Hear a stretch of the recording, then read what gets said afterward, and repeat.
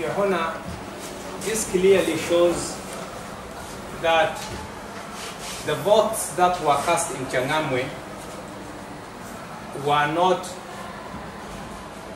consistent. There were a lot of variance. If maybe we take an MCA as a base point, in the whole of Changamwe, after counting the votes, MCA had 50,741.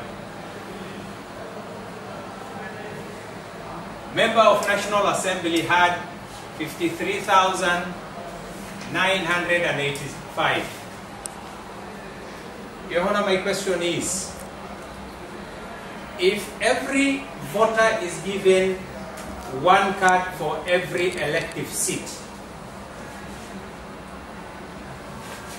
why is it that an MCA has 50,741 and a member of parliament has 53,985? 3,224 more ballot papers. Your Honor,